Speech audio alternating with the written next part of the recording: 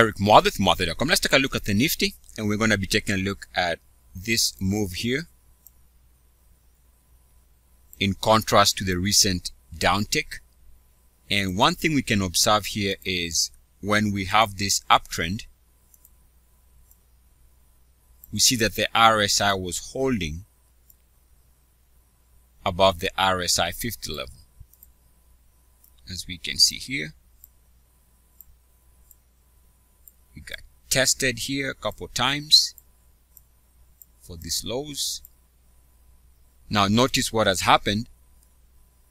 As we began September, we broke below 50 during this hourly drop, and then we've come back to test the same level, and now it is acting as resistance. Uniform activity rejection at the RSI 50 level for this high. Uniform activity rejection for this high.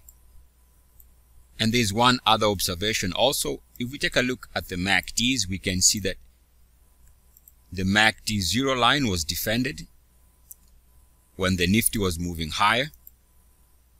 We see support around the MACD 0 line.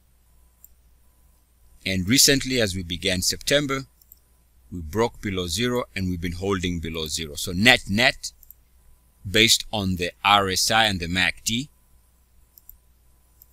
we can see that as long as the RSI is below 50 and the MACD is below 0, chances are we are looking at a market that is now in a phase where it is sideways at best, and potentially lower, as long as we have RSI being rejected around the RSI 50 level, and as long as we have MACD staying below 0.